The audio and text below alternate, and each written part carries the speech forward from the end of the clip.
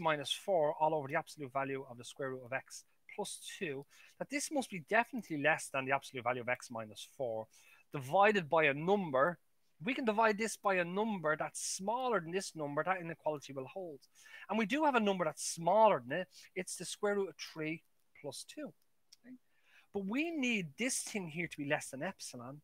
So let's make this thing less than epsilon. So let's consider when x minus 4 all over root 3 plus 2 is less than epsilon.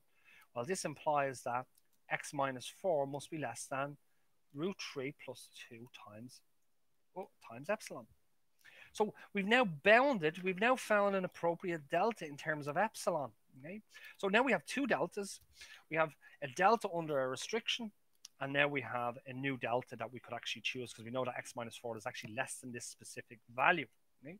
So let's choose the min. Let's now do this particular proof. Okay? Okay, so let's do this particular proof. So now what we're going to do is we're going to, let's say, we're going to choose delta to be equal to the min between 1 and the square root of 3 plus 2 times epsilon. Let's say that delta equals 1, okay, is this min. Okay, so this is like case 1. Well, then what does this imply? Well, this implies that 1 must be less than the square root of 3 plus 2 times epsilon, which implies that 1 over the square root of 3 plus 2 must be less than epsilon. Okay? So now let's use our delta. Okay, so what have we to do? So here's our proof. Yeah. Okay. So given an epsilon greater than 0, choose delta to be equal to 1. Okay.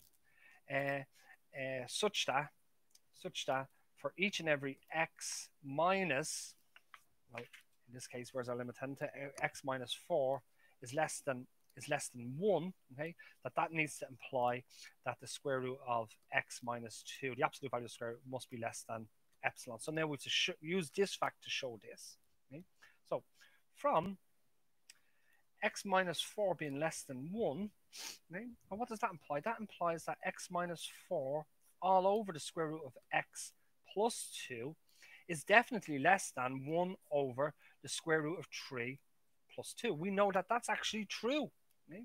Because the square root of 3 plus 2, okay, if this is true, okay, well then this thing here, because this here is a bigger number than the square root of 3 plus 2, so this must be true as well. But look, we know from our choice of delta that 1 over root 3 plus 2 is actually less than epsilon. So this implies that x minus 4 over the square root of x plus 2 is in fact less than epsilon.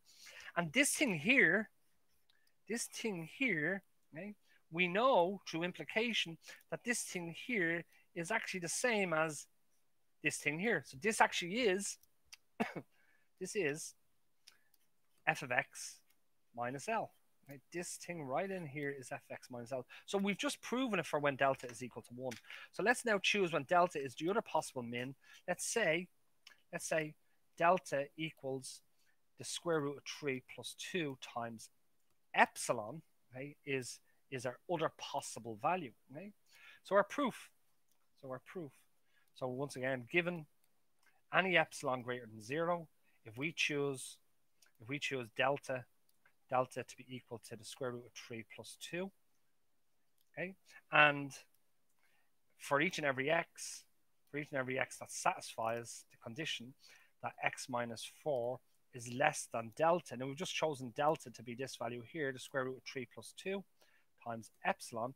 We need to show that this thing here, excuse me, we need to show that this thing here implies that the square root of x minus 2 is less than epsilon. We need to show that this is actually true. So from our premise, okay, that x minus 4 is less than delta, and our choice of delta is the square root of 3 plus 2 times epsilon, okay, this implies that the square root of x minus 4 all over the square root of x plus 2 must be less than, well, if this is true,